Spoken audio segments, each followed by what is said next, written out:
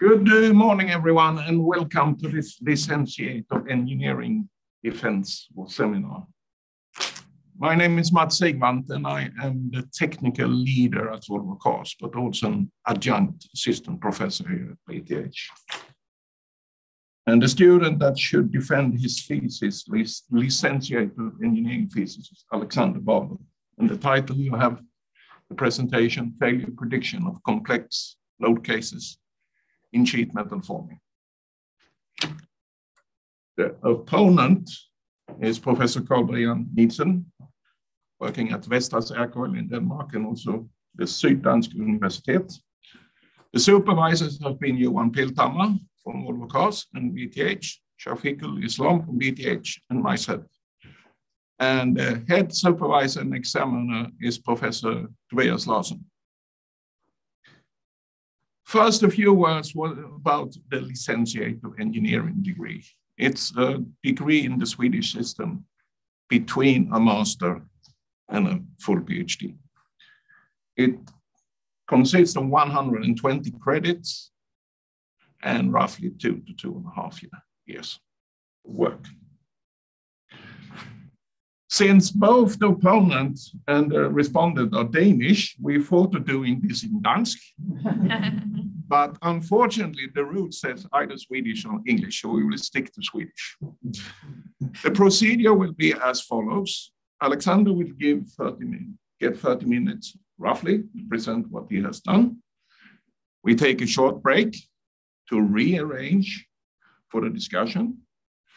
And Professor Nielsen gets as long as you want. If we want the lunch break, we take that and continue after that. Once he's finished, I will give the word to the people online to ask questions, and last but not least, the people here in the room. After that, the examiner will call a decision. If it's passed, Alexander will get his degree, and we will go upstairs to have cake and beer. If not, we just have beer. With that, I give the word to Alexander. Please start. Thank you very much, Mats. Before we get started, I have one thing to address in the published thesis, and that is on page 44 in equation 6.2. I have made a typo in the expression for the effective plastic strain of the von Mises constitutive model, where in the thesis it states that it should be 4/2, but it should in fact be 4/3. This is merely a typo, and the correct expression has been used for all calculations in the thesis and in the results. So with that out of the way, we can get started on the interesting stuff today. For the next roughly half an hour, I'll be taking you through the work that I've been doing for the past 2 years on the topic of complex load cases in sheet metal forming. I'll start out with some motivation for why is this kind of research interesting, a little bit of background knowledge. And after that, I'll present the research questions that has been the center of my research. After that, going through 3 complex load cases, being not linear strain paths, stretch bending, edge effects, and finally wrapping everything up with a conclusion and some outlook on the research. So why is it important to do this kind of research that I have been doing? In order to answer that question, we must start by looking at what is sheet metal forming. So the sheet metal forming process can be split into overall 3 main steps. The first step is, of course, a material selection. We have decided to manufacture a component, and we need some sort of material to do so. In sheet metal forming, these materials come in large coils, which can often be several hundred meters long. So before we can manipulate the material into final geometries, we need to cut them down into even smaller pieces, which can be handled. And that happens in what we call the blanking process. So after this blanking process, we are now ready to actually stamp the panel in a press. Here it's exemplified by a single press. In reality, it's most likely a press line having multiple forming and trimming operations. And finally, we have a final geometry or final component here exemplified by the automotive car body. So when designing these kind of processes here, one thing that we would like to do is to do a manufacturing feasibility study, because before manufacturing all the tools that we need to do this, we want to have a very, very good idea of, well, can this actually happen in real life, or are we going to experience a lot of problems or trouble? So we like to sort that out before investing a couple of $100 million. So in this manufacturing feasibility study, what we do is work with digital models. And these digital models I've tried to simplify a little bit here what we're trying to do. So if we take reality, that is some sort of expressed as a variable over time, it changes as time goes by. What we are trying to do is to generate a physics-based model that is as close to reality as possible in order to say something clever about the process we're trying to validate. As you can see, they don't quite overlap, which means that there is some part of reality that our model ignores. So what is the benefits of actually having these digital models here? Well, it is a known fact that when we have an accurate model that is very, very close to reality, we see a decrease in development time for new components. In the sheet metal forming context, we can reduce the scrap rates because we have more control over the process, meaning we can push the material a little further than we maybe would have if we had a more unlikely or untrustworthy model. And finally, when we have these good models, we can also reduce the time spent on fixing errors in production. So we can go back and run any root cause analysis in the digital world and then try out the solutions. Now, with the changes in society today, and especially within the automotive industry, the sheet metal forming community is facing a lot of challenges. There are demands for reduction of carbon emissions through lightweight structures in the automotive industry, introduction of more advanced materials that are more sustainable materials. The customers want more aesthetic and complex car bodies to please the visual aspect of buying and driving a car.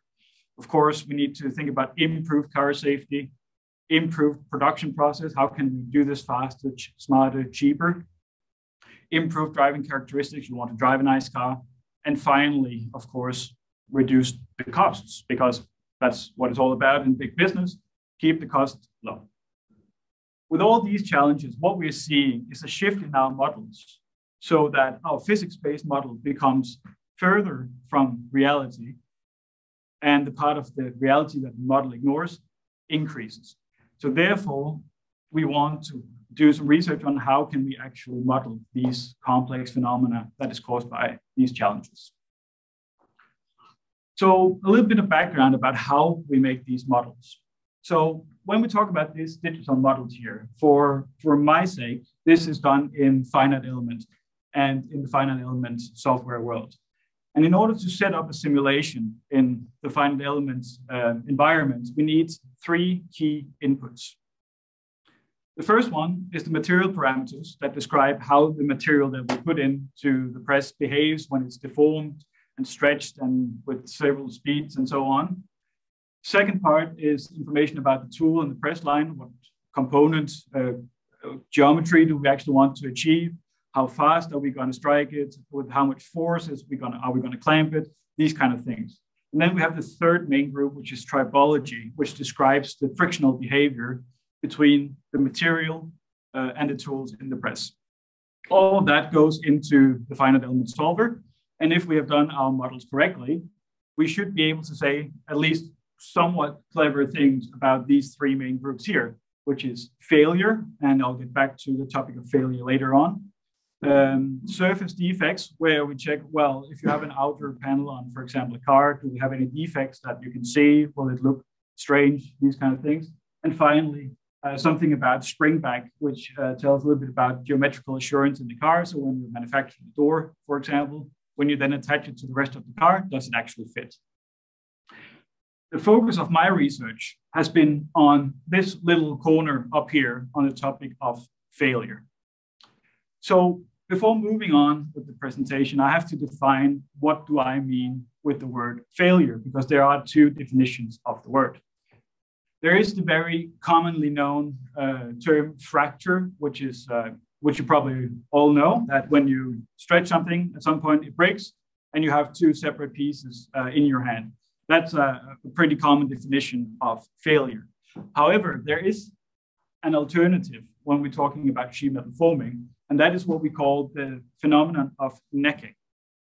And necking is not where you have necessarily a fracture in the component. It's something that happens immediately before, where we see a localization of strains in either a band or in a severe cross-section reduction here, meaning that the components lose its structural integrity. From an automotive perspective, this is the definition of failure, because if this occurs in production, the part will be non-conforming and it cannot be used in a car.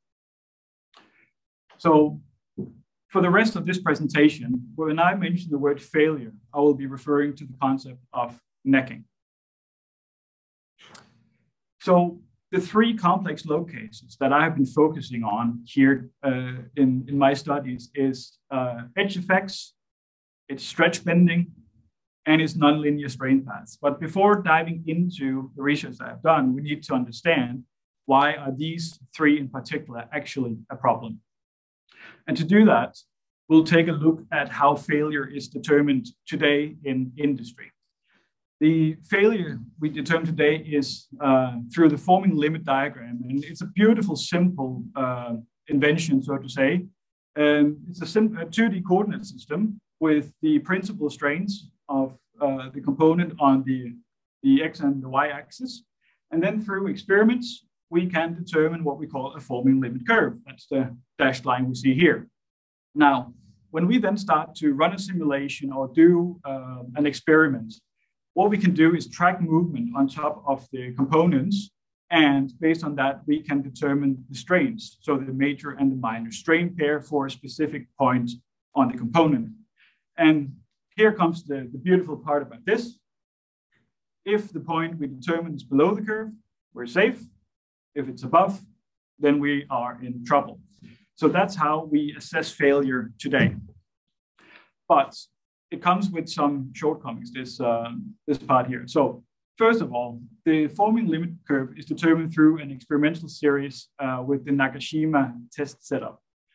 You can say there are three main directions that we are focused on. We have firstly the uniaxial direction, which is where you test a specimen that looks something like this, where you have a major straining in one direction and a compression-ish deformation in the other direction. And that will give you a load path that looks something like this to the left, in a roughly 45 degree in a theoretical isotropic material.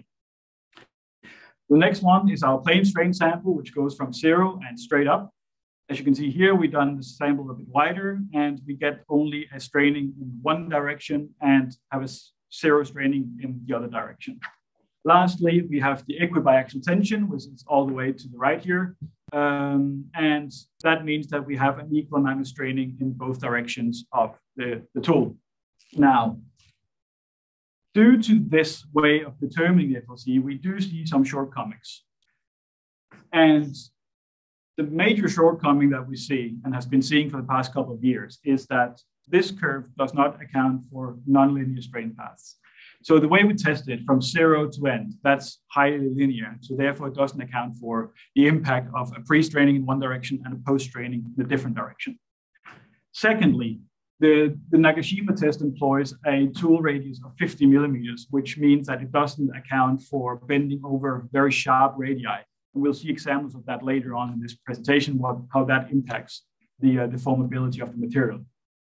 And lastly, the samples, they fail in most cases in the center of the specimen here, which means that we don't really see the effect of the edges of the cutting and the edge effects in the specimen, because we don't see failure in there. We see them propagating outwards from the middle. So with that knowledge, we can now move on to the research questions which I have focused my research around, or in particular, the one question that I've been trying to answer.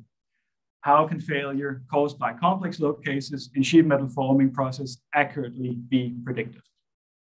Now, this is a very, very big question and be very, very difficult to answer with a single hypothesis. So therefore, I had to break it down into three more investigatable questions or sub-questions, you might say.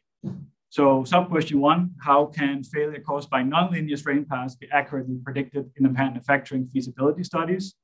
And that is accompanied by the hypothesis that a transformation of the evaluation space from the standard formula limit diagram, which you just saw, to a space independent on load history will increase prediction accuracy.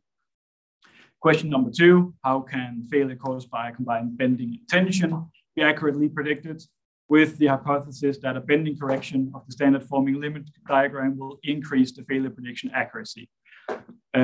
Finally, how can failure caused by edge effects be accurately predicted, with a hypothesis that the inverse modeling of the ISO 16630 whole expansion test to obtain a limit strain value will increase the failure prediction accuracy.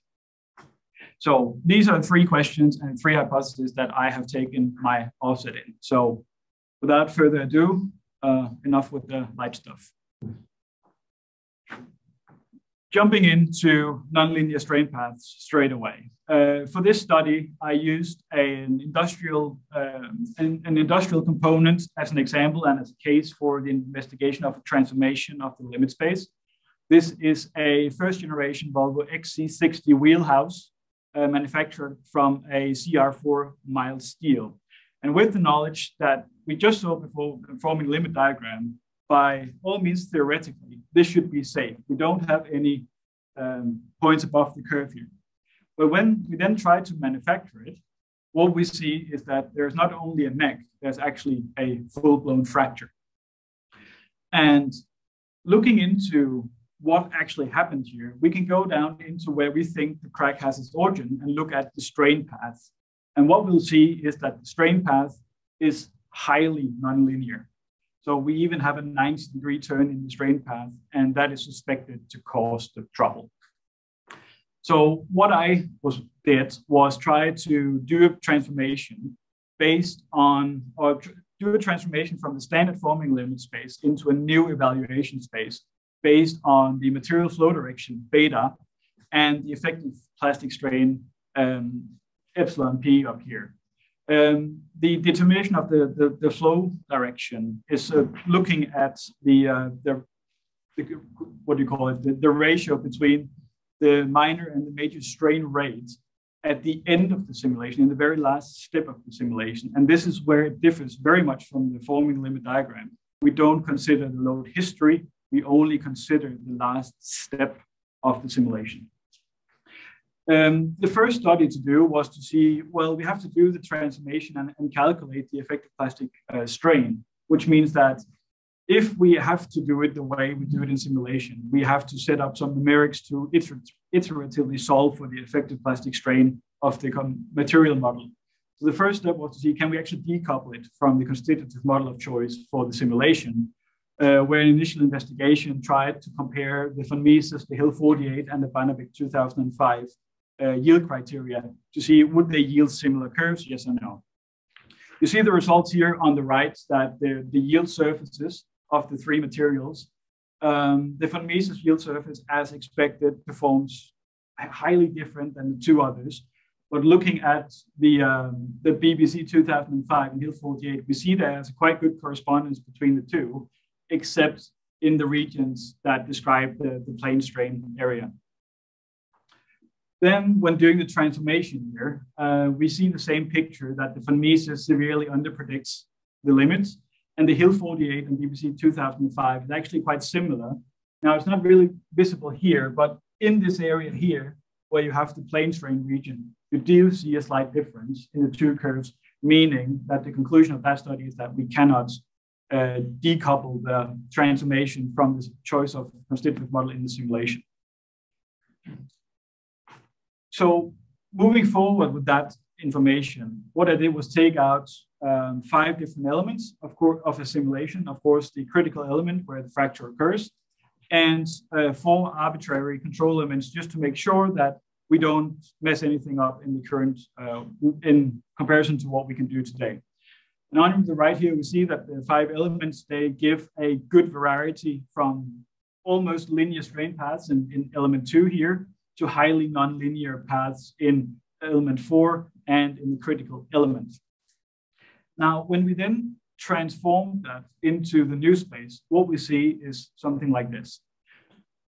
In here, we have the 4 control elements of the arbitrarily chosen element, and we see, well, they are still predicted safe, which is good, because that is what we are seeing in reality as well.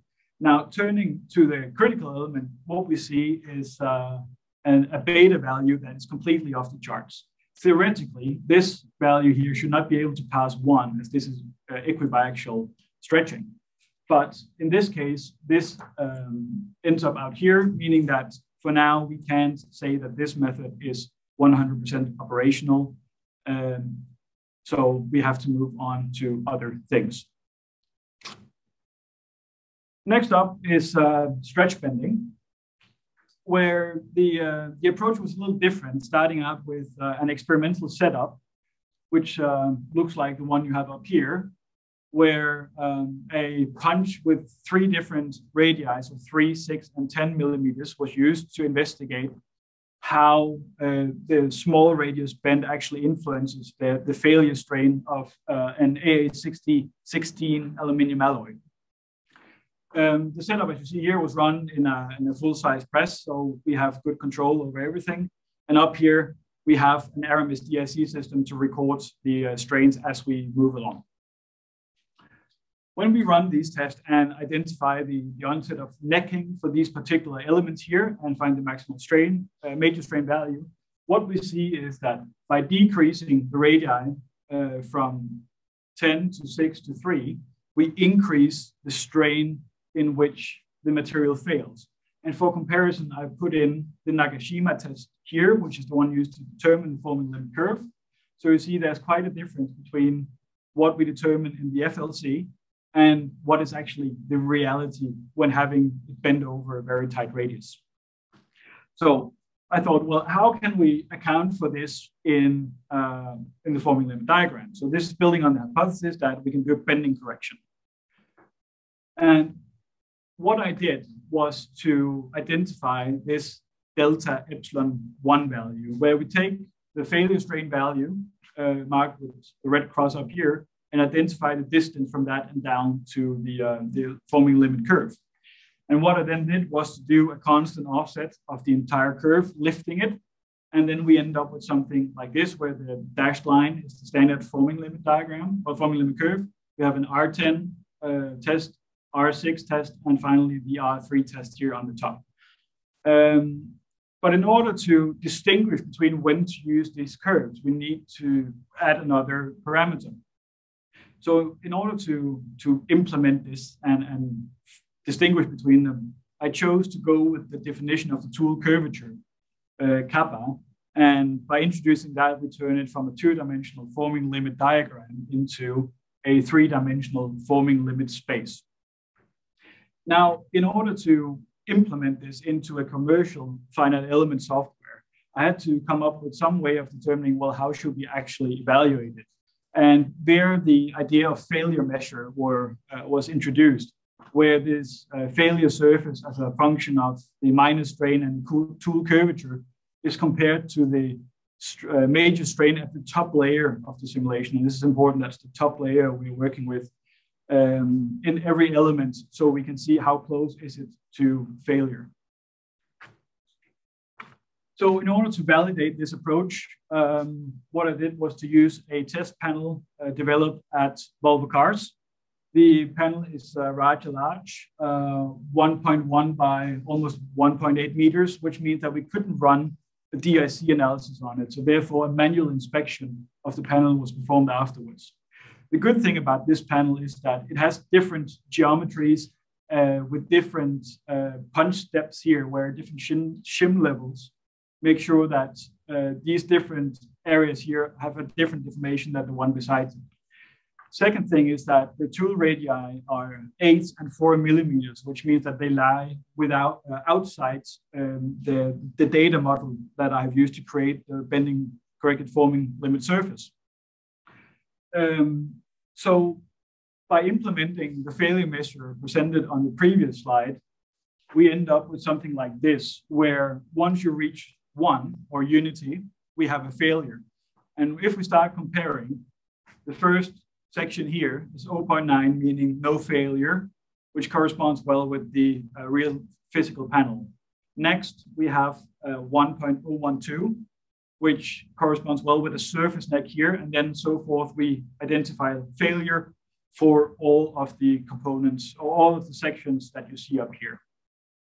Now, this looks promising, but before we can say anything, we need to compare it to the standardly available tools. So comparing it to the forming limit diagram or the nonlinear forming limit diagram in autoform based on the GFLC approach developed by Volk of Munich, what we see is that we don't predict a failure until we reach the final part down here, which is way, way too late. So we are not able to accurately predict the components areas up here. What should be mentioned, though, is that the implemented forming limit diagram in autoform will always evaluate at the mid-surface of the shell element, meaning that it doesn't account for the strain gradients that we see through the thickness of the sheet. Good. Finally, we move on to edge cracks. And I have a little bit of a tough time with this one because the hypothesis was that by doing an inverse modeling of an ISO standardized test, well, we should be able to say something clever about the failure strain. However, while researching it, what I found was there was a lot of critique of the standardized hole expansion test. And one of the major, critique was that there was a very, very high scatter in the results produced by the test. So moving from laboratory to laboratory wasn't able to reproduce. So the first step was to actually reduce the scatter in this test to see, can we get a stable process? And for that purpose, what I did was to come up with a hypothesis that this scatter was caused by insufficient boundary conditions inside the test. So what I did was to take the tooling from a standard Nakashima test, where we have some physical drawbeats that would ensure firm clamping of the material during deformation. Now, a secondary benefit of using the Nakashima tool, as also used for the setup also presented for the stretch bending, is that we also introduce 3D DIC cameras, so we can now actually track the process. By the introduction of these drawbeats, we need to control the process a little more because the ISO standard specifies that we should cut a specimen with a hole of 10 millimeters. But when we then start to form the drawbeats, what will happen is that we're going to do a slight expansion of the hole or a pre-expansion of the hole. So we did an experiment without the punch, just seeing, well, how much did this hole actually expand? And what happened was that it expanded from 10 to 10.047 millimeters, which seems insignificant. But as the output of the hole expansion test is the hole expansion ratio we're interested in, where we use the initial diameter as a calculation base, we just want to make sure that everything was done rigorously, that we were sure that of every parameter in the test was ensured. Now, as I said, a secondary benefit of doing it this way is that we now have the 3D DIC cameras. And another thing that has been suspected to cause the scatter in the test is that it's the highly operator reliant post-processing process of the experiment. Here's defined that the operator operating the press should manually terminate the test as soon as they hear a through thickness crack in the sample. And they should afterwards measure with sliding calipers the whole opening here, 2 measurements perpendicular to each other, and that's what we use as the calculation basis up here. Now, by introducing DIC, we can't use the strains. We can't see the recorded strains because we can't measure that close to the edge. But what we can do is obtain the images to identify the exact stage where we have the through thickness crack. What we see here on top is a stage where we have the onset of a surface failure. You see the crack hasn't propagated all the way through the thickness yet. And down here we have the second or later stage where the crack has propagated through. the difference between these two images is 0.17 millimeters in punch displacement. And if we assume the same crack propagation rates after, we can see we can do quite some damage if the operator is just a second off lifting his finger off the press. So already by introducing this, we can more accurately say when have we actually determined the through thickness crack. Now, secondly, by having these photos, what we can do is to do some pixel mapping inside a software. So instead of having to measure with sliding calipers, we can do some measurements inside softwares to see, well, how many pixels are there in these two cross sections or two diameters that we're measuring. And then we can compare it to a known reference length to get the actual distance between the two. And based on that, we can find the diameter of the sample. Because we have a 3D DIC system, we have two cameras, which means that we now have 4 diameters. I had to alter the expansion ratio expression a little bit, where we find this whole expanded hole diameter averaged over here, and then we keep the rest as we want, and we multiply by 100 to get it into a percent-wise increase. What I did was then to run 62 tests of the whole expansion to see, well, these changes, did they actually reduce the scatter? And the question is, absolutely not. What we see here is that there is still a lot of scatter. We see here from test 47 and onwards, a downwards trend in the results, which I at this stage can't explain. It could be due to friction changes in the experimental setup. It could be a result of a punching tool settling into a stable condition, something like this. So this needs further investigation. Moving on to the conclusions here. What I found was the 3 sub-questions and the overall statement, and I would like now to address all of them individually. So for the first sub-question about nonlinear strain path, I tested out this transformation of the forming limit diagram to a new evaluation space. From the presented results, we can't say that it works, but I would like to say we shouldn't discard the hypothesis immediately, because the reason for that alpha or beta value being so far out of the theoretical space is most likely to be found in the 90-degree turn of the strain path. So before we understand what is actually happening in that 90-degree turn, we can't disregard the hypothesis or discard the hypothesis. And therefore, on this, stoplight sign, it gets an intermediate yellow. It's neither a go or a no-go. For the stretch bending, I presented the bending corrected forming limit surface, which proved to perform better than the existing models in autoform. So the hypothesis that was presented and has been confirmed that by doing a bending correction to the forming limit diagram, we can actually obtain a more accurate failure prediction of these cases. Moving on to the edge effects, I would almost say, no, we haven't done anything to prove or disprove the hypothesis, because focus slightly shifted to trying to reduce the scatter in the test rather than doing the inverse modeling. But the study that I presented here does raise some very valid questions. First of all, when do we actually evaluate the test? Because in every other aspect of sheet metal forming, once you have a through thickness crack, that's way too late. In an industrial setting, way too late. So why actually determine it at the through thickness crack and not at the onset of the surface fracture, which we are now able to do with the setup, with the 3D DIC setup. Finally, the overall statements.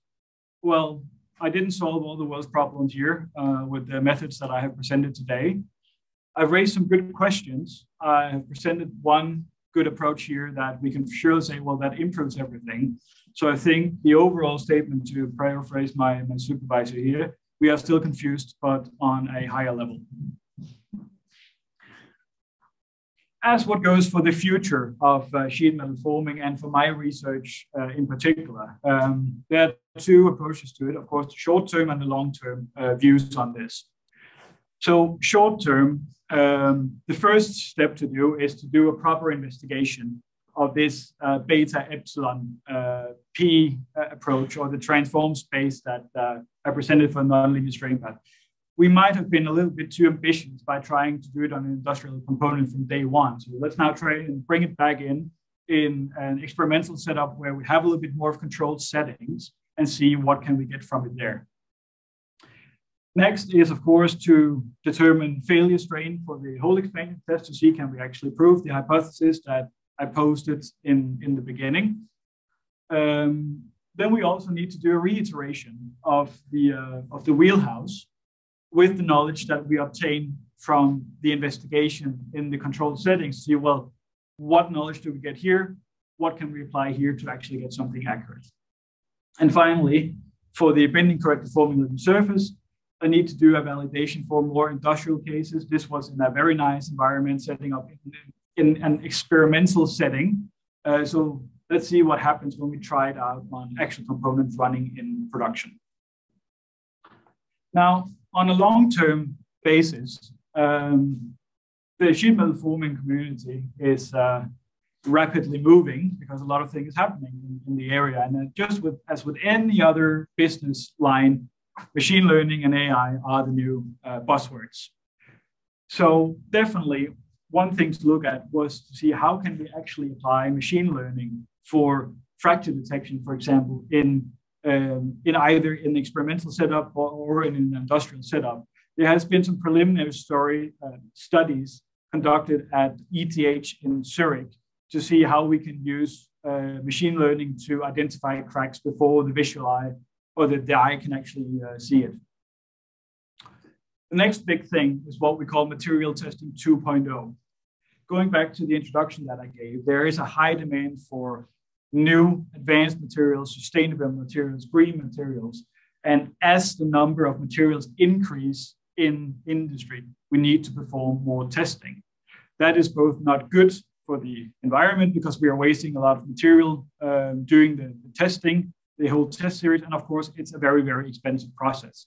So if we can somehow figure out a way to do smarter testing through full field analysis, virtual field analysis, and design some experiments that targets more than one information that we're after at one time, we should be able to save both material and money. Finally, going back to machine learning, we talked a lot about failure limits today here in the presentation. And again, an initial study from Zurich has shown that it could potentially be possible to actually determine both linear and nonlinear forming limit curves with the aid of neural networks and machine learning in general. So before I completely wrap up today, I have a few people I would like to thank. First of all, of course, the industrial partners that has been a part of my work here for the past 2 years. Volvo Cars, Research Institute of Sweden, SSAB, Alfa Laval, Scania, Volvo Trucks, Autoform Engineering, and Vinnova, the Swedish Innovation Foundation. I would also like to thank my supervision team and my colleagues for the steady support throughout my couple of years here. And lastly, of course, my family and my friends for their support throughout my PhD journey here. Thank you. Thank you, Alexander. We'll now take a 5 minutes break. We start again at 10:45.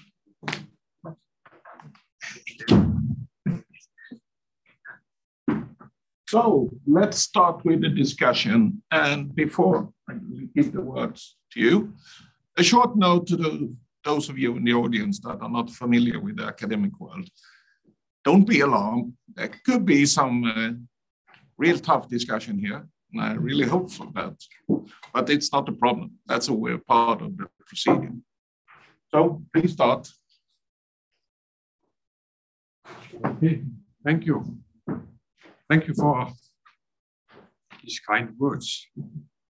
I know Barlo to be a pleasant guy, and I consider myself a pleasant guy, so I will not get into fight. So just to make that clear. And also, now we are recorded, so some evidence for the past that if we do something which is not suitable. So.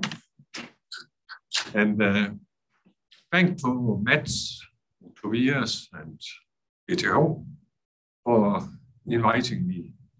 It's my first appearance here at ETH, but Mats I've known for quite some years.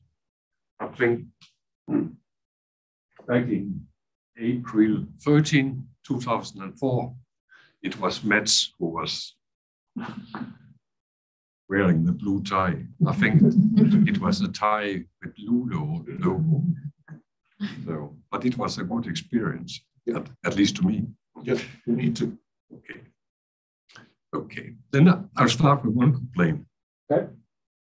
And it helped a little from the morning because I had a paper version, and at least there was a preface, front page on the thesis, because the PDF I've been looking at for the last couple of days, I was desperately looking for a nice front page. Yes, everything had to be a little bit fast when we sent out the invitation. So there was some coordination with libraries and so on, but here we have it.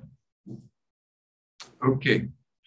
And first of all, congratulations completing your, what's called in Swedish, thesis. This thesis, because it's one milestone out of many.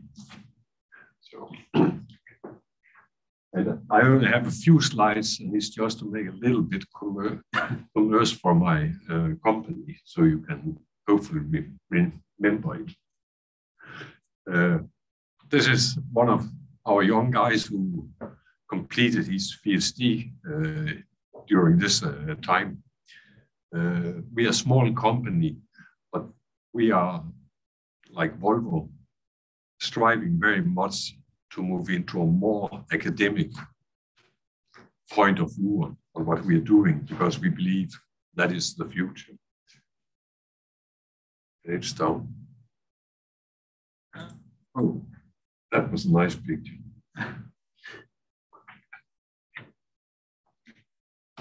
One of the things we are doing is, or the only thing we are doing, is that we are producing coolers, and especially charge air coolers. And that is, of course, of interest to me, but it's also of interest to Barlo, I think, and it's very much related to the topic of Barlo's dissertation here. And what we see here is a corner of a cooler, typically used on a ship. And we have the airflow into this side where we have a lot of cover plates, very, very similar to the cooler in front of your car. A close view of the plates. These tubes are 10 millimeter in diameter, but we have a hole in all our plates, and we punch the hole, and at a certain time we expand the hole exactly like is done in the conical test of ISO 16630. Okay, and that was the title of the thesis, but we have seen that. And that is part in our manufacturing process where we stamp these plates one by one, and then we stack them maybe 2 meters high or something.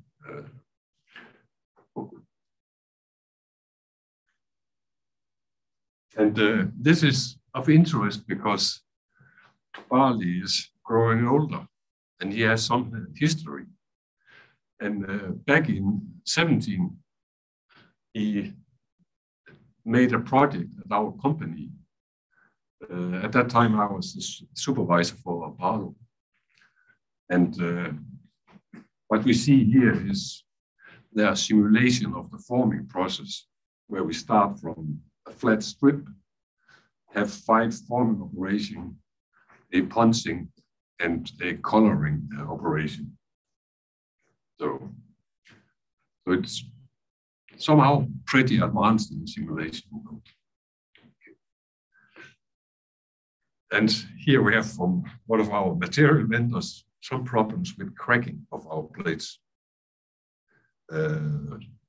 which leads to a lower performance for a cooler. And of course, we struggle a lot to overcome these problems, and our material vendor do whatever he can to improve the quality of the ingoing material. Do you remember this figure? Oh, it's been a while, but I think it's in-coil variation of mechanical properties. It looks like. Yes, I think there are 4 coils, and it's the variation between yield stress along X and tensile strength along Y-axis. That's quite some noise. Yes. If we look on your thesis, where do we see some noise? Well, we see it all around because as this image perfectly describes that, is that whenever we have a coil, there will be a certain amount of variation within it.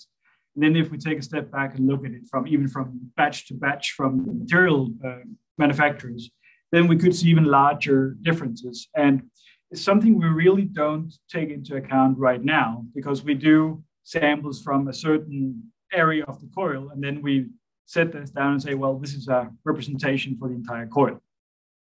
So you have it, but we don't really address it, not in the work that I've been doing here right now. But it is something that is of more and more concern, especially with the advanced materials that we're seeing today, where we start to see an increase of recycled materials into the mix of the coils that are going out. Then we have an even larger uncertainty than probably what we see here between the mechanical properties of the material. Okay. This example goes for the stress yield tensile. Would you expect the same in the field of friction? It's a good question. I think you'll see some small variations in terms of friction because the surface of the sheet might be slightly different. What I do when I run the simulations is to actually not use a column friction model. We use the triperform dynamic friction model. So we account for sliding velocities, tool pressures, all these kind of things. It's a little bit more advanced than that. But there could definitely be a difference on the surface of the material from the different coils that could impact the friction. What kind of lubrication systems is used at Volvo?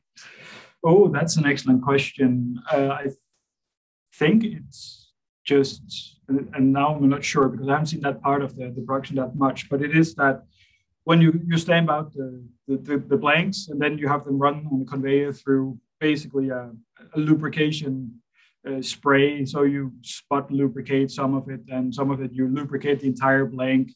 So it's very, very highly dependent on what component you're trying to manufacture. So how easy to control? Very difficult. I would guess, yeah. So I would expect quite some noise in the lubrication as well. Yes. Absolutely. And I think this is one of the studies that I'll be conducting afterwards, after defending here. It's looking into how the combination of variations in blank holder forces and lubrication amounts on sheets influence the geometrical assurance of components in production. So I'm not quite sure yet, but hopefully come back to me in a couple of months and I'll be able to tell you a little bit more. Okay. Now, the Volvo way of pressing is typically that you cut a rectangular blank of a certain size. Maybe you cut the corner, and then you have a number of steps, and then you may have a final calibration cut, or what is called. What about the quality of the first cutting operation? Well, first a slight correction, because I don't think that all of them are cut just as rectangulars. They are doing tailored blanks to reduce scrap amount. So I think that will help a little bit on the first step here. But of course, the first trimming operation is always a little bit tricky. Oh, shit. Okay, let's take a tailor blank. Yeah. Then it means we have at least two pieces welded together. Yeah, that's when you have that tailor. What I talk about is a specifically designed blank. So you stamp out, you trim out the blank. Yeah, yeah, sorry. But if you take a tailor blank with two or more parts welded together, then for each weld line, you will have two cut lines from the two parts put together. Yes. Could that be of relevance for some of your work? Yeah, of course it would, because as you see the cutting process being used more and more, you probably see some sort of tool wear. And if you start to see a wear in the tool and we can't really control the process parameters anymore, we might see a slight misalignment in the two cut parts, which means that we have a slightly, I won't say crooked part, but they might not be perfectly aligned anymore. Or of course, depending on the weld that you're using to weld them together, you could also have an instability in the edge, because you have a micro cracks from the cutting operation that could potentially cause problems. Okay. In your thesis, you refer to an author who investigated some of the effects of, I think you call it pre-straining or of the edge. Yes. Where they have punched the quality, and then they have I think a milling process operation to remove the burrs. Yep. And I don't remember the numbers, but for mild steel, you see a big difference in the values. Yes. And then you have the stainless steel 304, where the improvement is smaller from punching to milling. Yeah. Could you give a potential explanation on that? Well, I believe one of the answers to that question could be, of course, the material properties itself. And without going deeply into the field of fracture mechanics, what is stated as the cause for these differences is not necessarily the burrs, but actually micro cracks in the thickness generated by the punching process. So maybe the stainless steel has a larger crack propagation resistance than the other material we're comparing to. That could be one explanation for it. I think one, maybe wrong, but I think one explanation could be that the most ductile material, and in my world it's a measure of the N value of the material, often can lead to a poor quality in the cutting process, and then even that it should have a better formability and crack resistance is not that improved because the quality of the cutting becomes poor. Yeah. Then you state that according to the norm, that if you make a cutting to produce the 10 millimeter hole in the sheet, then you should be you should have a clearance of the die of 12% of the thickness. Yeah, plus minus 2%, depending whether you're above or below 2 millimeter sheet thickness. Yes. And now in my world, you saw the fin plates, they are 0.12 or 0.18 thickness. Do you think it's realistic to? That might be a little bit too fine to get that accuracy on that sheet. of course, what should be stated about the whole expansion test is that, as any other ISO standard, it should make everyone happy. So even a 12% cutting clearance could be too high in even this test. But in order to satisfy everyone, they have taken that number and said, well, this is what we're doing. There's several other studies from Stuttgart, for example, the department of Professor Liewald, that has shown that a 5% cutting clearance is way more robust when you start to see tool wear than a 15% cutting clearance, for example. So the process of the hole punching is very, very dependent on the punching process, of course, and the state of the tool that you're using to punch the hole. That's one of the things we're struggling with.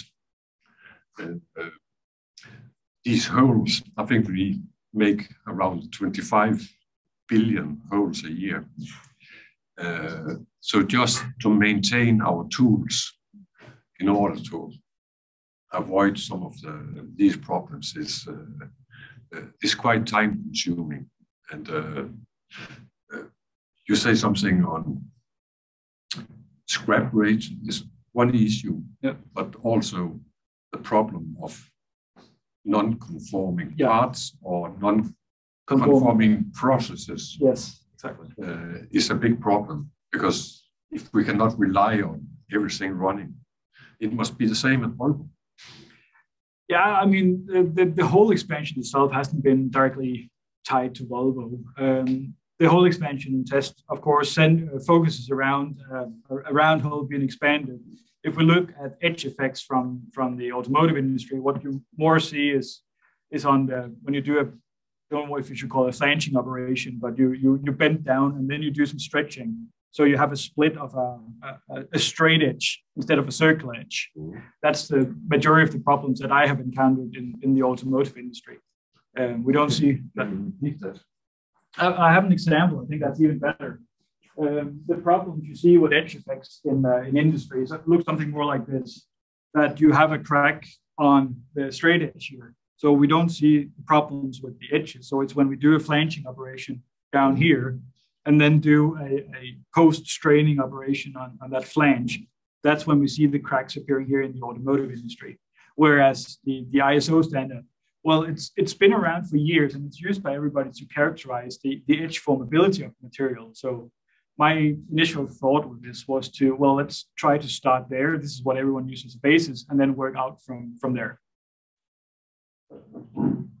Are you familiar with the terminology of shrink flanging and stretch flanging? No, I am not. I haven't worked too much with flanging. So when you have the flange going down, yeah, and depending on this shape, whether it's this way or this way, in one situation, the material will be compressed, and the other situation, the material will be stretched. Yes. And I think that this cause is because we have the stretching of the material. Yes. And I think I'm not sure it's here that the stretching is most severe. I think it comes from this part, but the preforming of this one may be a cause of it. Yeah, absolutely. It could very well be that that's the culprit here. Can you handle this? Now you have the FLDs, you have stretch bent FLDs, you have curvature corrected FLDs. Both yes and no, I would say. Because if the bending corrected forming limit surface that I presented is when we start bending over radii. I think this is a little bit more of a different case, because here we don't really have the strain gradient through the thickness, and that's really kind of what the bending corrected forming limit surface is targeting. What we should do here is more likely look at, again, going back to what Professor Liewald and his team has been doing in Stuttgart, I believe it is, to look at this Diablo test to see, well, what happens when we actually stretch the edges of a sheet that is cut for a specific purpose. And then we need to control our variables. We need to be sure what is the state of our cutting tool, what is the cutting clearance, because that will have a major impact on it here. And then when we have some sort of experiment where we can do an inverse modeling or do a DRC analysis to get the limit strains here, then we can say something clever about it. Then moving on to the next problem, well, what failure mode is this? Is this something that experience a neck, or is this a direct fracture phenomenon? That's the next thing you have to look into, because you can probably... Let's say it's not a neck. Oh, it's a full-blown fracture then. Then what I would probably do is to run one of these C-test analyses in the same material, trying to mimic the cutting clearance of the industrial setup, and then identify, of course, the initiation of crack in the experiment at the stage before. Look at the major strain value to identify or the maximum major strain to identify a limit strain value. And then you can take that and use as I would say, a flat limit throughout the entire forming limit curve, because what you see here in the edges, if I remember correctly from what I've read from literature, is that in almost all cases, what you see here is a uniaxial tension, a uniaxial direction that you see when you have a failure near the edge this way. So if you use a flat limit, then that could most likely capture it. Okay. I met Barlo once more back in 14 or 15, where he was a pretty young guy. And at that time, he worked on similar stuff, forming limit diagrams determined by a specific method, and also with the digital imaging. Yes. That's quite fun, because in the preface you write something that we could join your journey or something. Yeah, exactly. And your journey has been a little bit more than 3 years here, in 4 years here in the ETH. So it's almost been 8 years where you've been in the field of metal forming. Good memory. Okay. Now should have a little breeze. So some days ago, I started preparing a bit serious for today. And I tried something that I have never done before. Okay. I tried to use a chatbot to see if I could generate some good questions. And I tried to ask what is forming limit diagrams. And I don't know if you agree on. Let me take a step back and take a look at it.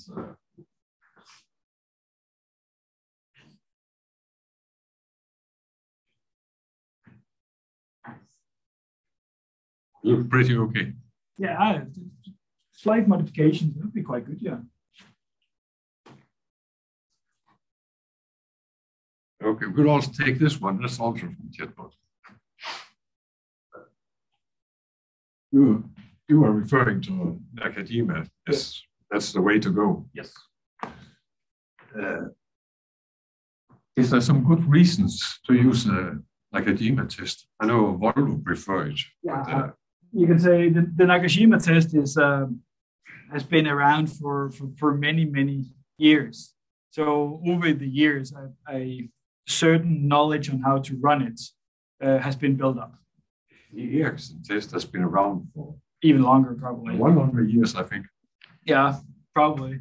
But I couldn't tell you why you prefer one over the other. What I can tell you is that there is an alternative to these two, which is the Massenyak test. And in my mind, that could probably be the ultimate one, the best way to do it, because what you have in that is in the area of a region of interest where you measure the strains, you don't have tool contact. So it's a pure material test. That's okay. We'll not go into this. But we could take the Ericsson test. Yep. You mentioned, you also did today, that one explanation of the scatter is that the operator should ear by ear when we have the fracture. for example, a standard Ericsson test, then you would have the maximum force if achieved before fracture, and you'll have the force at fracture measured, and I think pretty reliable. So, but okay. Now this chatbot is just for fun, so I never tried to use it for something serious. That's good. That's a first. Now, is it boring? Then I think I'll switch to some more, what's it called, naughty questions. All right, let's kick it up a notch. You have appended 4 papers. Yes. Excellent papers. Okay. Previewed papers. Yep. I didn't say excellent. You said. So I say excellent papers. You said excellent papers, and they have been previewed, etc., and been published at conferences. Yes. Which conference was the best? Oh, that's a very good question. Personally, I like the Foaming Technology Forum setup.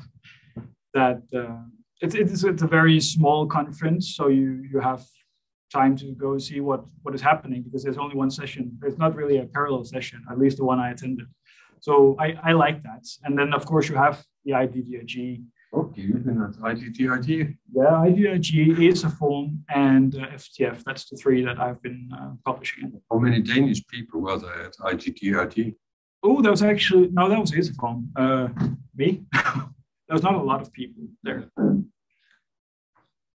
Did you attend the formal meeting of the national delegates? No. Was that a thing? I was not aware that was a thing. Many years ago, I attended IDDRD together with my old professor, and he took the one day off at the conference, so I could participate in the delegate meeting, because it means that on your CV you can write that you have been national delegates. That's smart. I'll remember that. You have IDDRG in Luleå coming up here in June. Okay. So back to the papers. Now we have been around the conferences. Which paper is the best one? I personally like paper B, you see in here, which is the presentation of the bending corrected forming limit surface. I think that became my baby because that was rooted in my master thesis back in the day.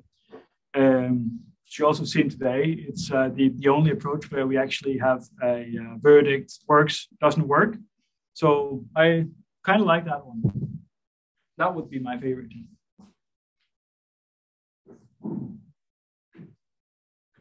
Can you find the figure where you have a sketch of the punch test? Where you have a sketch with 3, 6, 9. Yes. 3, 6, 10 yeah, give me a second. That's the one. And I just need to go and steal the screen back from you here.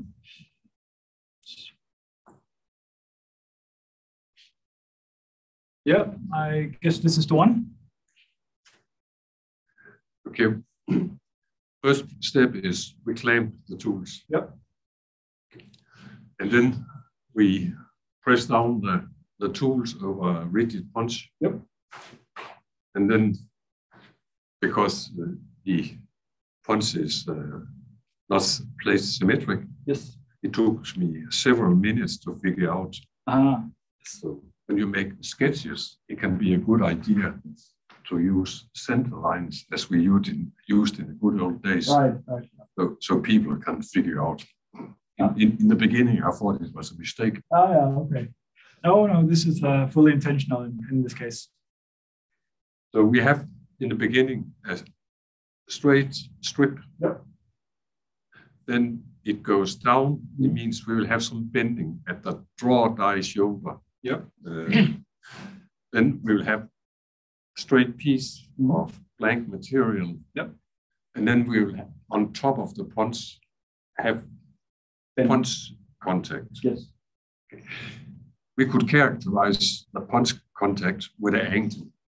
Yes. We had 10 degrees contact, growing to 15 to 20, blah, blah, blah. Yeah. And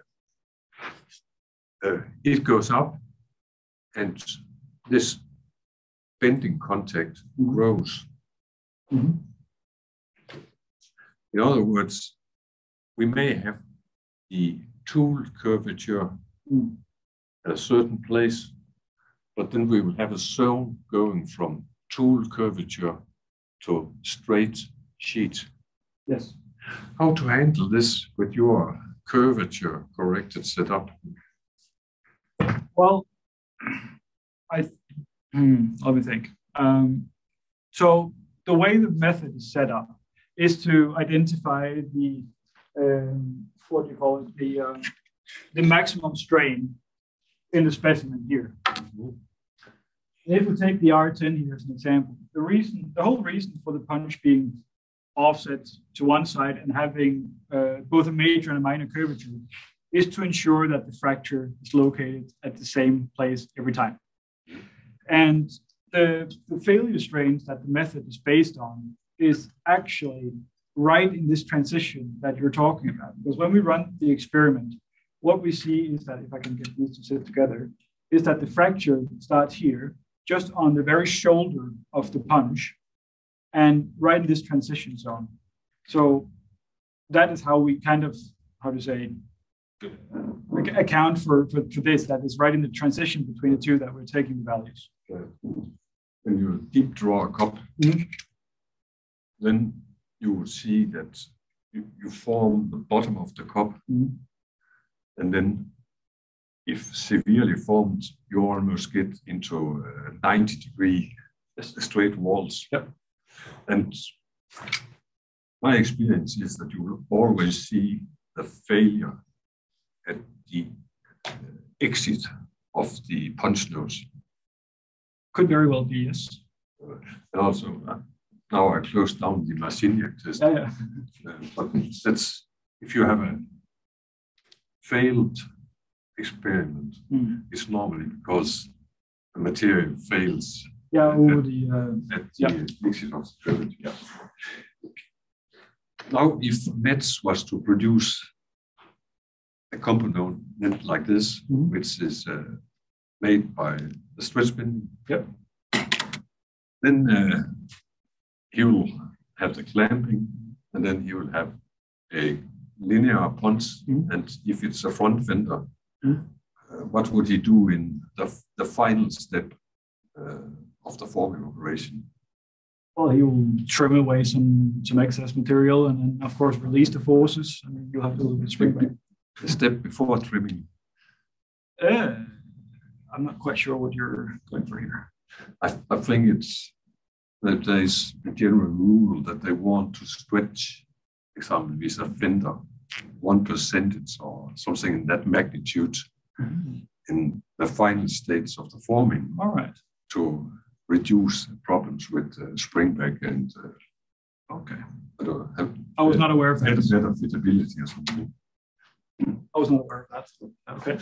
But that could also be of interest in this, because if you have the bent form and then you end up with the stretching, then I'm sure you will see exactly the same kind of thinning of the material. So, yeah, absolutely. And then you can throw in the next part of the mix is that now we are splitting up operations, meaning that we have multiple steps in the training. So we also jump into nonlinear paths. So let's jump to these nonlinear paths. Yeah. I think you had I think it was it a wheel cover where you had the jump. Yes, exactly. Here you see it. Okay, now it turned red. Yeah, it's this is plotting. Yeah. Well, the version I read it was blue, I think. Yeah, I had to fix a little bit there. I looked a little bit on this. Yes. And one of the questions coming to my mind is how is the simulation set up in what's it called? Autoform. Autoform, yes. This is the heart of the matter, you can say, because it all relies on the way that simulation software actually tracks the strains. If I can go to the board over here, I think it's easier to draw a little bit.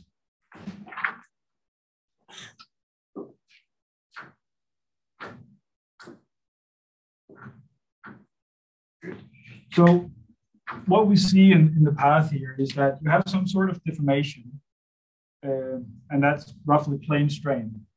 And then whether if it's due to a change in the process step where you rotate the component and start stretching in the other direction, I'm not entirely sure of. But what should in theory happen is that the second part that you see here that goes horizontally should in theory be going straight up. But due to the software having determined that the major strain is in one direction and the minor strain in another, so it keeps that throughout the simulation. And then we end up in a situation like this. So the problem we're facing here is probably tracking the strains, because once we have decided that there's a major principal direction, it keeps on to that. So essentially what is happening here in the simulation software is that major is changing to minor and minor is changing to major in reality, but it's not tracked in simulation software. That must be a problem. It definitely is a problem. And that's why we also, Best TV Kitchen Style, have started a little study on this, pulling this back into an experimental control setting. Let me see if I can find it here. Here, let me just, that's the one. So this is for a paper targeting IDDIG in Lulu this year. And what we did was try to reproduce what is happening over here by doing some sort of pre-straining, in this case, in a somewhat uniaxial direction. And then we trimmed out Nagashima specimens, where we have 4 specimens cut out in the same direction as the initial initial sheet was formed. So transverse to the rolling direction is the forming operation. And then we took one that was longitudinal, so 90-degree turn to in the plane strain area here to what we actually see which is what we see here. And what we found that with running DIC and everything, in order to get this behavior, as you see down here, for the 90-degree turn, we had to flip the major and the minor. So we're not quite certain that what is happening in the wheelhouse is that we are doing some sort of deformation with this changes in direction with respect to the rolling direction. And this is really not good for the simulation, because if we go back and look at the definitions of the generalized forming limit concept, for example, that the advanced formability in autoform is based on, one of the requirements is that we don't do that. We cannot do that. We aren't allowed to do it. But it must be possible to extract the strain increments or the resulting strains as function of time. And yes. Then you can just take the X, Y, and the shear strain, and then you can elaborate on them afterwards. Absolutely, but I think the main concern here, of course, with Matt sitting as an industrial actor, is that if we have to do post-processing in a third-party software now, that's going to take a long time. So it has to be within a commercially available software. In terms of research, well, that is what we're doing. You see all the plots here. We've taken out the strains. We've tried to figure out what is up and what is down. But in terms of implementation, this needs to be handled in a single software for it to make sense for the CAE departments around the world. Okay. Now we heard about your baby paper. Yeah. What is the worst paper?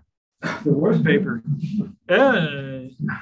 I would say that's the one that precedes it. It's paper A, which serves as a pre-study to paper B, where I presented the stretch bending. Why is it the worst?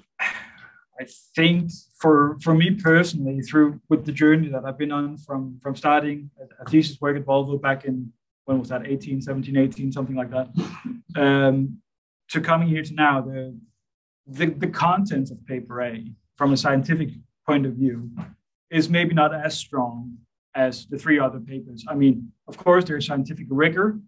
It's correct, everything that's in there, it's good, but what it investigates is more of a survey of the existing space rather than trying to address a problem.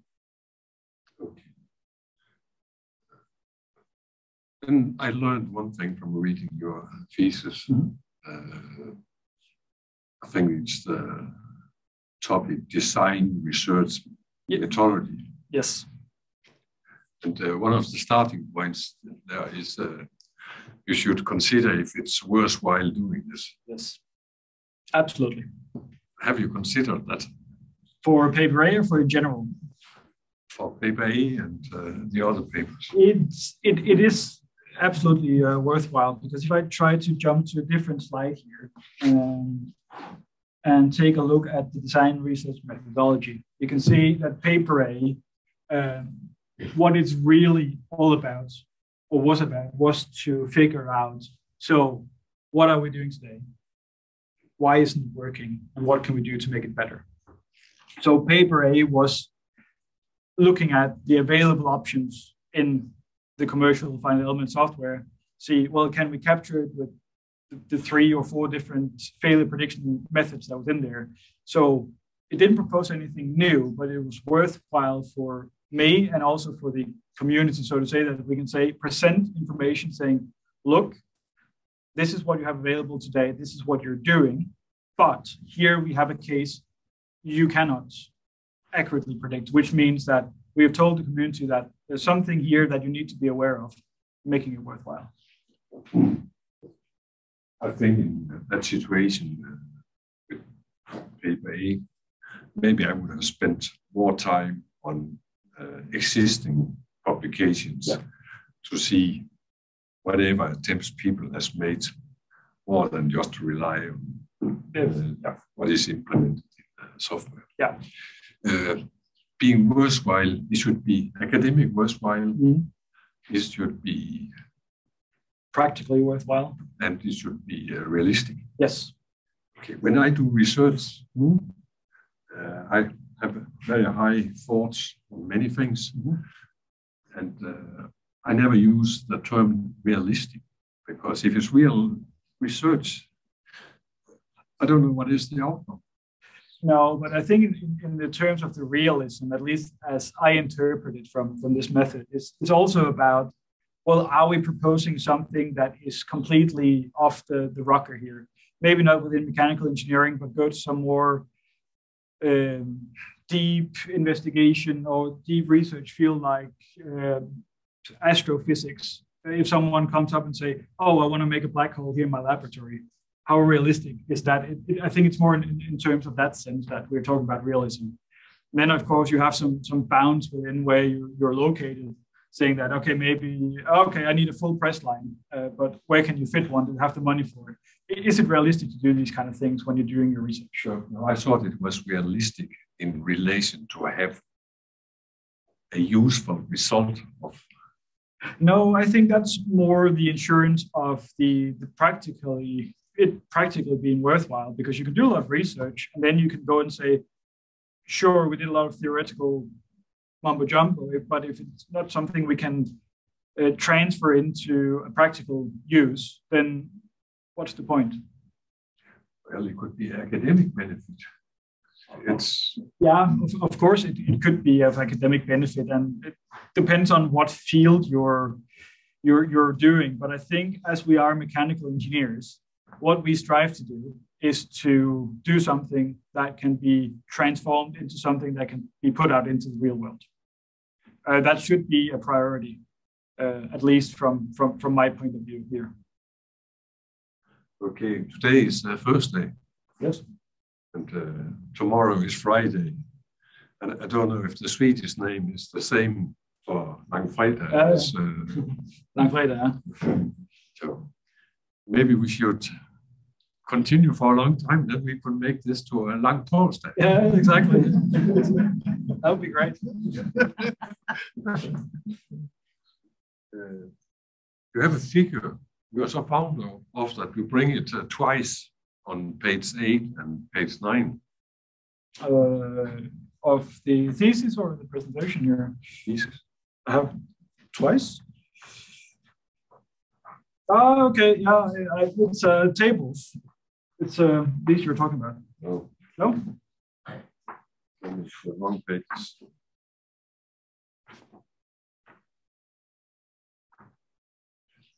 Page 14, 13 and 14. Okay, yes, that is the impact model. Let me see, did I bring it up here? Yes, just so everybody can see it. It's this one. Yeah, that lies to the DRM methodology. What initially you do is try to sit down and do a survey of, well, where can I actually, what will my research benefit? So I'm located here in the middle, the failure model accuracy. That's what I'm trying to do. Where's your paper? My paper. They are located here, here, and here. So this is on the contribution to knowledge on nonlinear strain paths, stretch bending, and edge effects. So this here is more to take a step back and look at the upstream impact of the research you're doing. The second image you refer to is the same figure, where this down here is green, and this up here is red, where right. So in terms of the research I'm doing, this is where I'm focusing my efforts. I don't focus on looking into, so what exactly is it doing to the upstream impact? Immediately now, I'm looking at these three knowledge fields and how it contributes to the failure model accuracy. Yeah, but one thing I wondered was that you switched it all to red. And in the argumentation for the papers and also the first part of the thesis, it's lightweight, green, all the good stuff. And they are up here. Yeah, that's absolutely correct. Scrap, lightweight materials. And you don't affect it. No, I affect it. I think that's the difference between the two models. When you talk about the red and green, it's not that we don't affect or we do affect. What I'm talking about is the focus of my research area. I don't focus specifically on introducing lightweight materials, or don't specifically focus my research on time spent on non-conforming parts. So that figure is there to illustrate that this is where the main focus of my research will be. This is then just to illustrate that I'm aware of the upstream impact that my research has. If you have to argue with Volvo or Mats or VS on something, then you need to argue up in the red field. Absolutely. Instead of down here, because only Mats has an interest in forming limit diagrams. Volvo is more concerned on quality and profit. Time to market, all these kind of things, yes. So I'm fully aware that we should keep this in mind, and that's the entire motivation for doing the research that we're doing. Okay. It'll be interesting if we should have a cake, or we should have cake and beer. There's any discussion on that, yeah. Are there some topics you would like to discuss? Oh, that's a very luxurious question.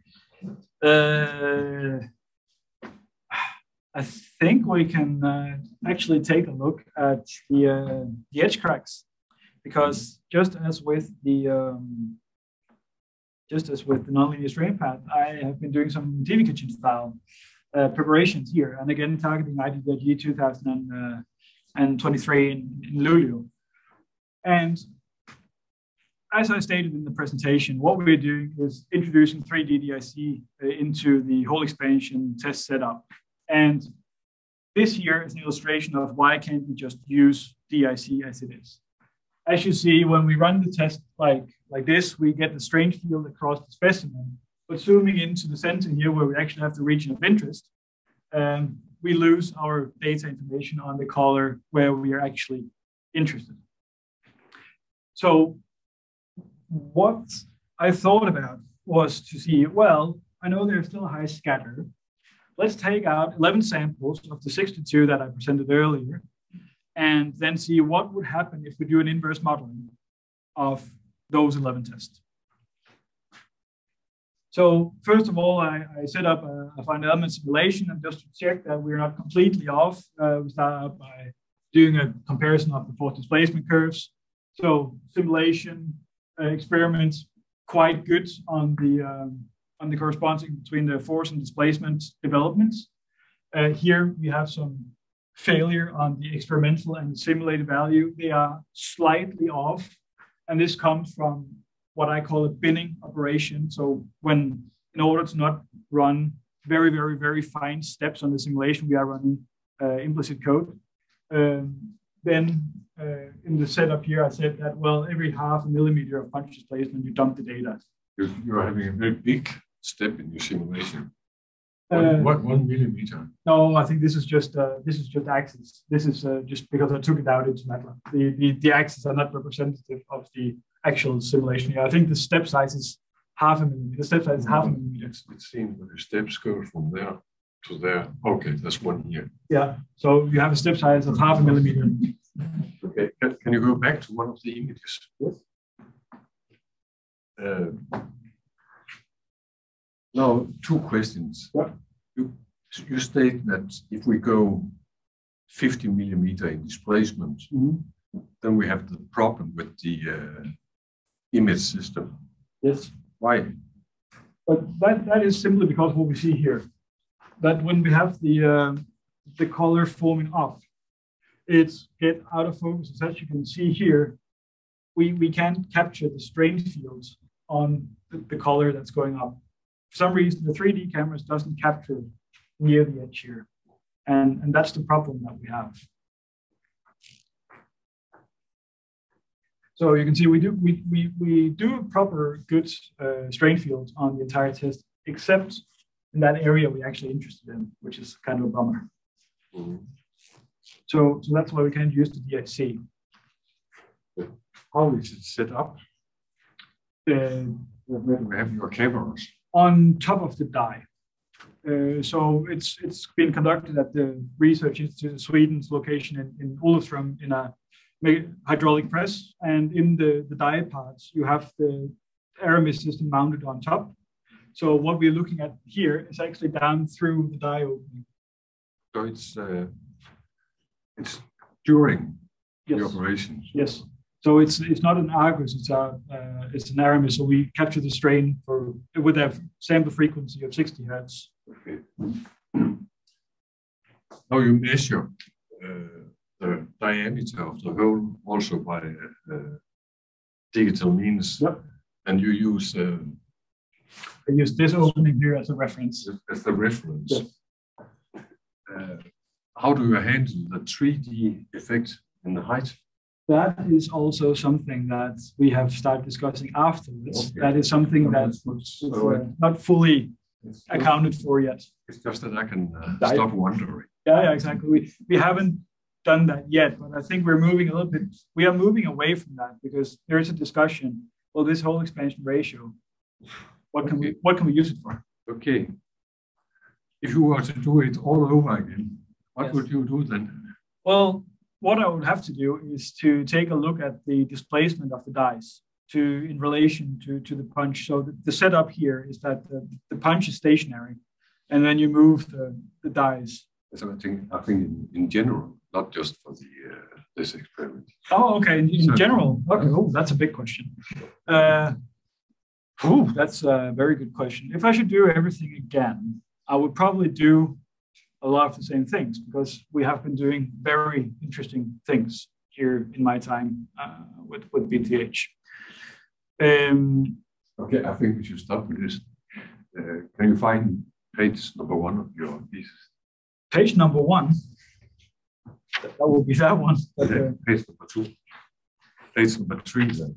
This one. The acknowledgements. Oh, this one. The quote. Can you put that on? Fair enough.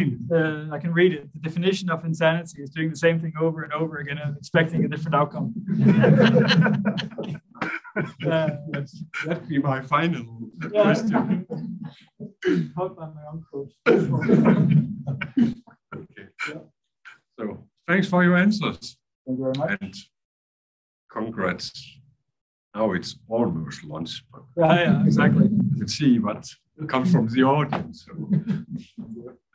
Thank you, Karl-Brian. Then we open up for questions online. Who would like to start? Don't be shy.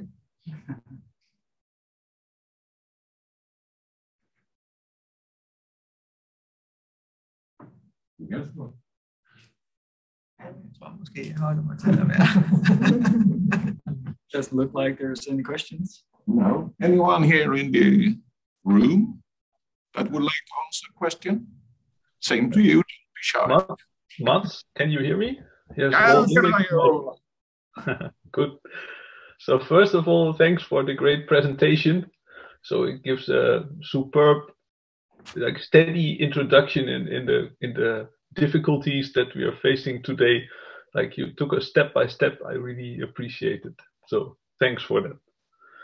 Now there's two things: the nonlinear strain paths and the focus on edge cracking. And for me, as an industrial guy, it means you are trying to push the boundaries of the steels that I'm able to work with, right?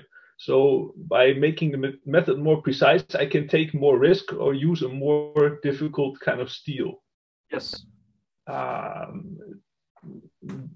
Do you think, like, what kind of steels then? Because now the question is, what kind of steels then are we looking at in the future that are real difficult to form, that are not possible today? So not possible in terms of the component shape, or not possible in terms of risk. Like, do you think about martensitic steels, or try to get rid of, for example, heat treated, so hot formed B-pillars? What kind of components and steels are you thinking on, let's say, pushing the boundary on? I think it might not necessarily be on the material itself. Of course, there you have the whole demand that we are switching to sustainable materials. And when we talk about sustainable materials in sheet metal forming, we know that means one thing, and that is increase the amount of scrap in the coils that we are getting. Then we can go in and have the further discussion. So the first cycle where you have an amount of scrap from the previous time, well, that we might be able to handle. But looking in 20, 30 years in the future, well, what happens to the material that was manufactured from scrap now going into a coil as scrap again? How will that impact the mechanical properties of the material? We don't know that. So in order to be able to be safe for that and do the testing, we need to control quite accurately how we use these kind of materials.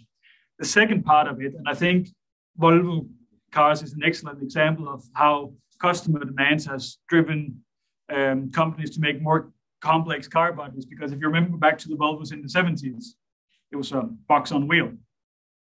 It isn't today. They have very nice curves and they're looking very aesthetic. And it could be that only becomes even worse in the future, that we see very, very complex, even more complex component geometries with not weird, but with complex load paths in them that we need to account for. So it's not necessarily the material alone, but also the demands driven by customers. Yeah, understood. Right. So you want to go further in terms of, let's say, more adventurous designs that you would allow. But personally, but that's just my own wish. I saw somebody from Saab even in the participants. So Saab was one of the companies that made hot forming reality with the side impact bars. Now, what I would love to do is make these out of steel, like very super high strength steel, without the hot forming or the heat treatment at all. And perhaps that will be possible then with the technologies that you push. Could very well be. One could hope. All right. Okay, thanks for the presentation again. Thank you.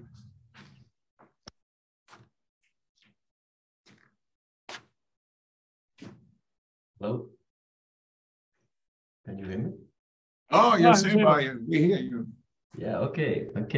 Well, first of all, thank you for inviting me to listen to this presentation. It has been very, very academic, very nice, very well explained, and super duper interesting in the topic and the challenges. Yeah. So first of all, good luck with the challenges, because as far as I see, you want to tackle almost everything: non-linear strain path, edge fracture, bending, effect on necking, almost all of it. Yeah. So good luck. Okay. I have a couple of questions that maybe could be interesting for you, or questions, suggestions. When you, in the case of the wheel arc, basically you took from the experiment, I guess, let's say an issue, some wheel arc that was not supposed to fail, but it failed in the trial. And then you reverse engineer it to have a look on why did it fail, no? Or what did happen in that failing area. Did you have the chance to get some Argus measurements at different drawing depths, to be able to be sure experimentally how the strengths evolve during your part in your experimental part? Unfortunately, no. This was a component that was an industrial case that comes from before my time up here. So it's a case that Volvo has provided. They have fixed the issues in production, and we kind of reproduce the problem now. So unfortunately, no. Okay. Yeah, because a lot of the times, as you know, we have apples and bananas, and we really want to be sure what is the real strength paths that our parts are following to later be able to do a good reverse engineering, Yes. Okay.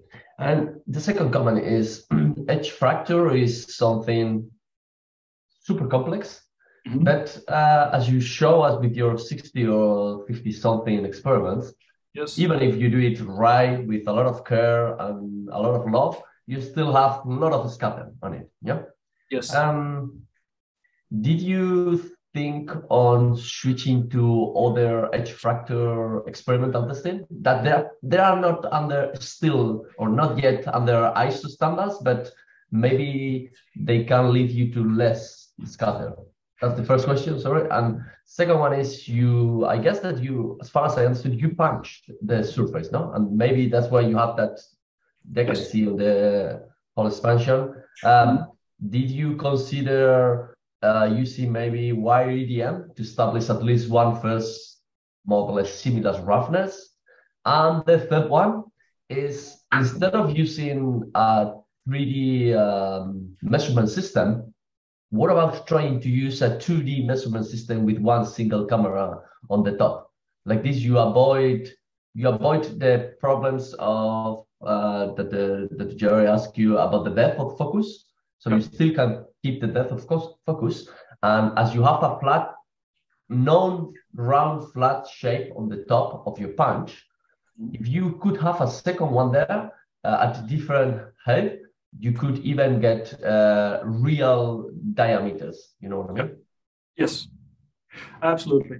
All right. So tackling the first question here, it was about if I tried other techniques, right, or other experimental setups.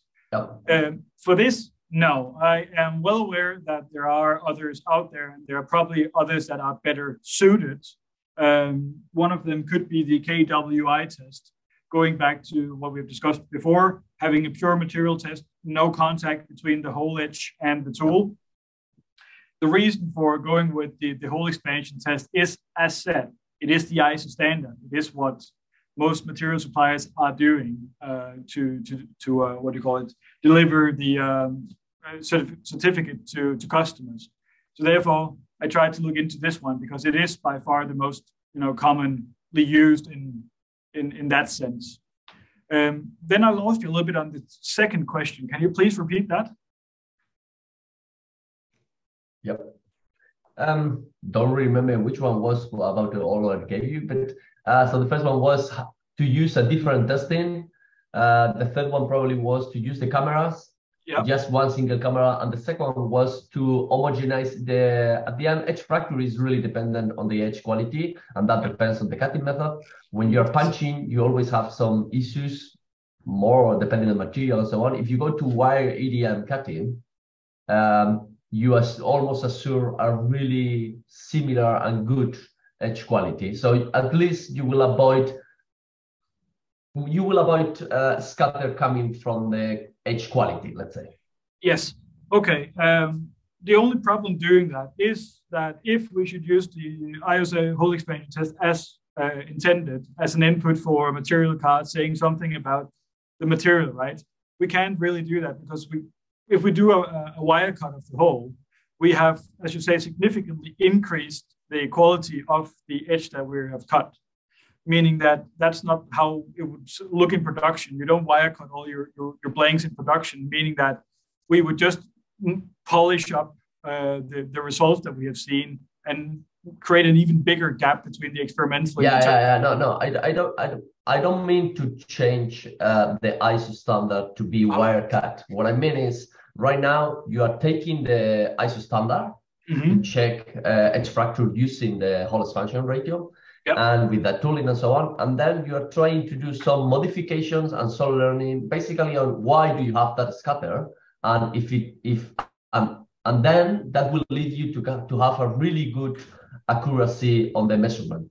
So my proposal is, for doing that first step on really digging deep into the test and seeing where are those discrepancies coming from and so on, you do the whole work with a really nice, perfect edge fracture.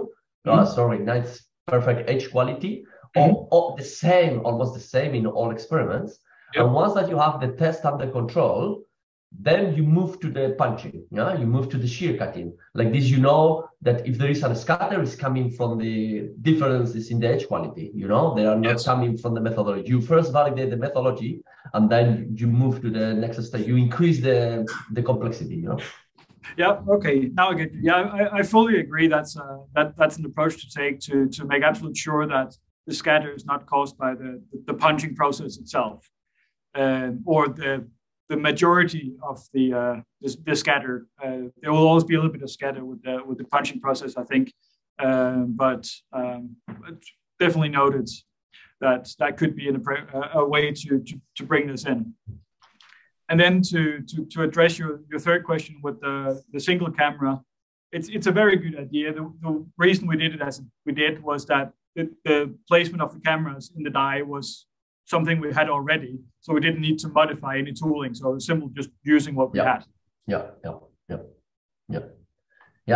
it's good. And my last comment maybe is related to a comment that you said on, okay, look, when we're talking about FLCs necking, we don't go to check the crack that is coming out of the localized necking, but we go one step ahead and we say, look, localized necking itself without cracking is not good. But when we go to fracture, the current standard says that you have a crack that goes from the whole thickness, which I know that as it was you doing the test, it's not so easy as it looks. I mean, you start going from one picture to the other, and then you say, oh, well, I will say that at picture 35, I have a full crack. It's not always that clear when do I have a full crack. So you also said, oh, maybe we should even go one step ahead, and avoid the full crack of the thickness. Yes. I'm not 100% sure about that, because if I have a component in where I have a local necking without fracture, that's not only aesthetically, if it's an outer panel, aesthetically it's wrong, but even if it's an inner panel or inner component, structurally that's an issue.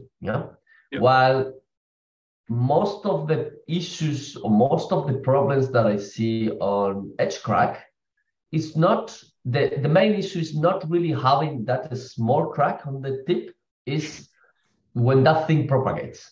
You know what I mean? So either you have a door or you have an edge.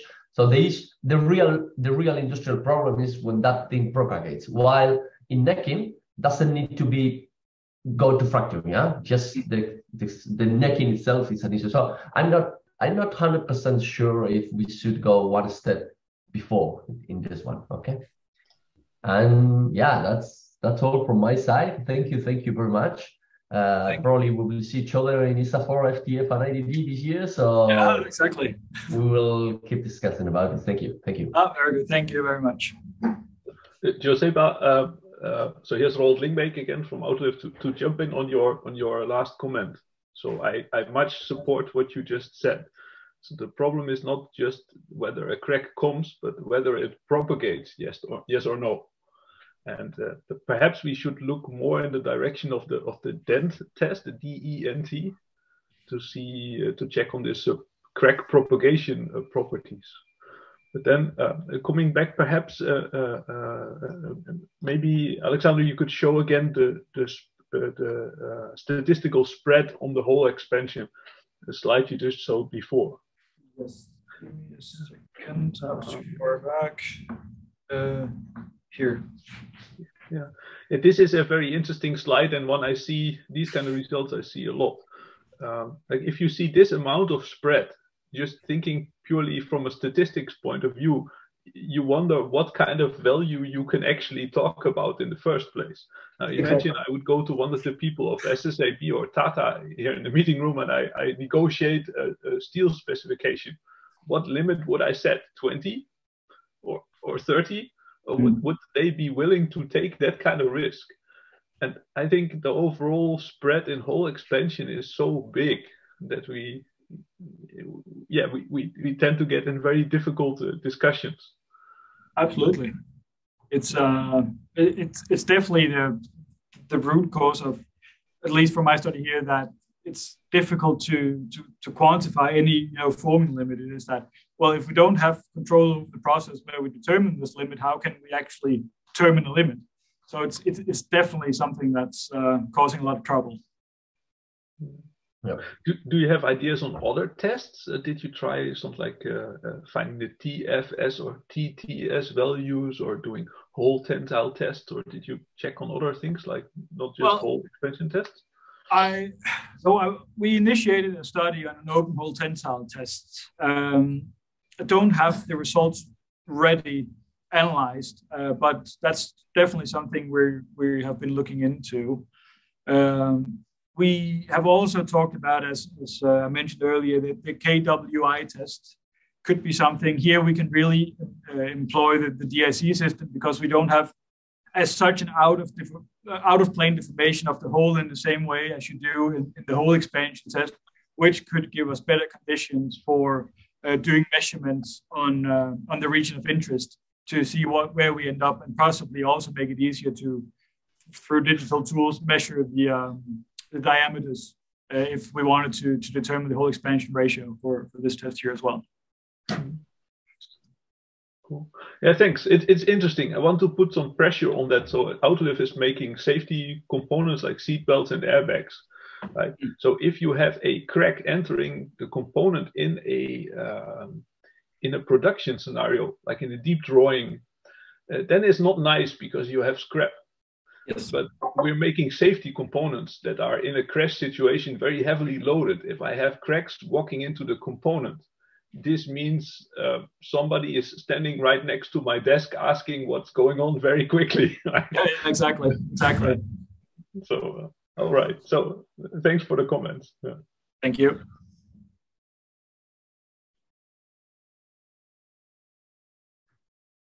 Any more questions?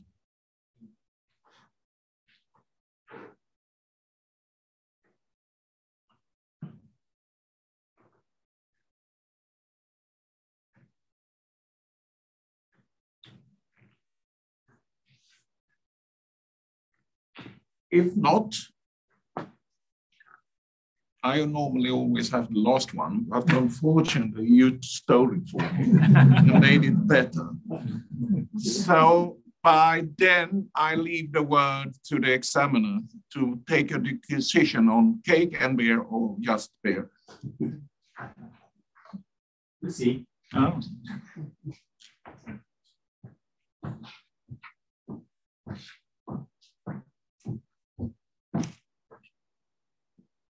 put this here for now. Thank you. Thank you very much. Excellent presentation. And also, I think a good discussion led by Karl-Brian. Thank you very much for that.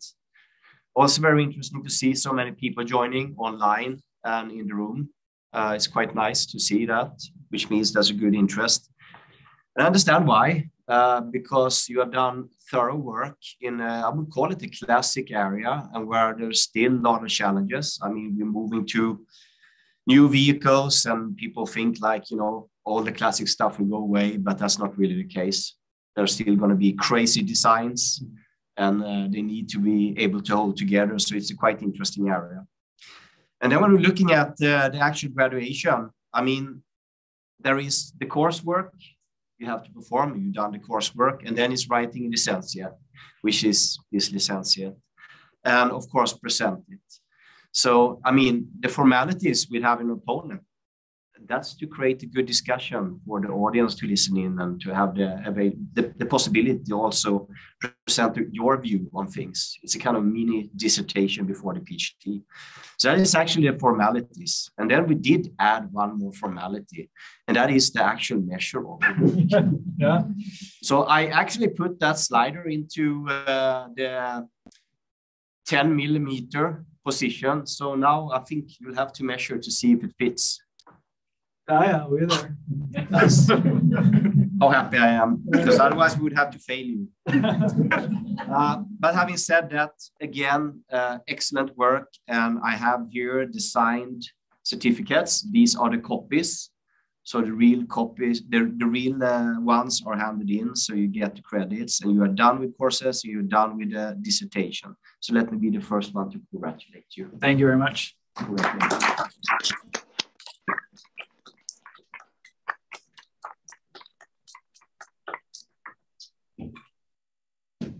All right.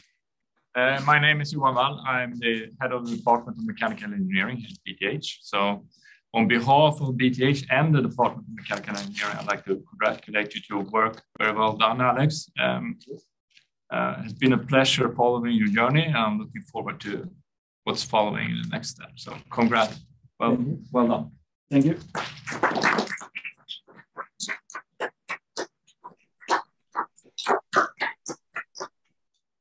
And I will be the third one that congratulates you. And before we move away, so could we also get down supervisors? And if someone could be kind enough to snap a photo too, good on screen.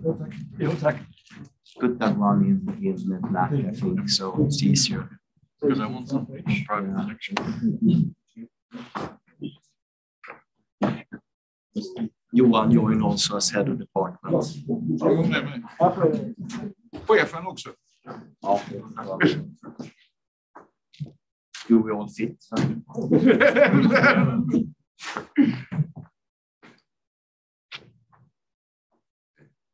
It would be nice to have a picture from here instead. Yeah.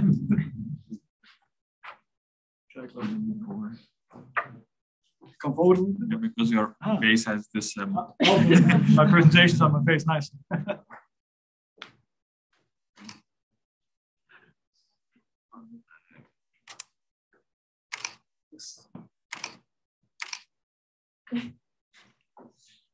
Excellent.